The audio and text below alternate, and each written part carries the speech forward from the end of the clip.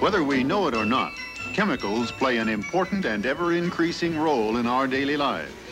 One of the most widely used and oldest chemical compounds is zinc oxide.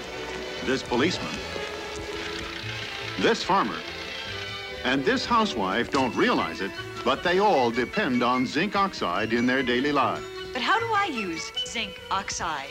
If it weren't for zinc oxide, you wouldn't have that bar of soap, the dish towels you use every day,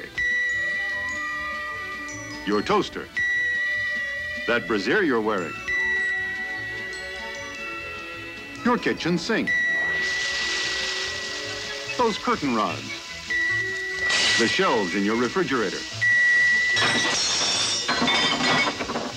metal hooks, the heat control on your stove, the safety catch on your son's rifle, that fire extinguisher,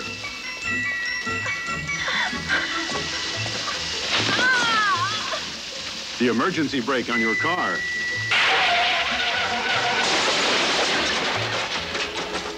all brakes.